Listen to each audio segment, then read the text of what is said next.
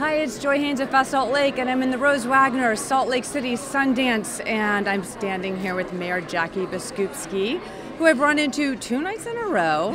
Well, I saw you from afar last night. Yes. And Salt Lake City, Sundance is hip-hopping. Incredible. It's right? been an incredible year, and I'm so pleased as the festival grows, it's growing in Salt Lake City as well. It really is. I mean, we've got, I think, 10 days in a row, just 35 to 38 films, depending on how you look at it. Right. You could see every single film in Sundance in Salt Lake City.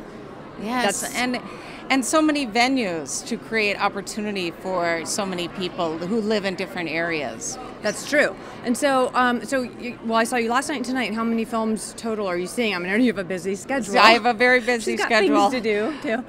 And we have several tickets to films, but I think what's so important for people to realize is that film is this creative opportunity that brings us together for such powerful dialogue like we had tonight. And I am such a huge fan of the festival for that reason. And the stories they bring are so diverse and so inspiring. I mean, I shed some tears tonight. Yes, as did I. I feel incredibly inspired after tonight's. 2 nights of tears. 2 nights. We saw Quiet Heroes last night and we saw Believer tonight, which both of them were just phenomenal. Yeah. And I can't wait for the whole world to see these films. Amen. And we as Salt Lake City are so happy to be able to premiere these films through Sundance.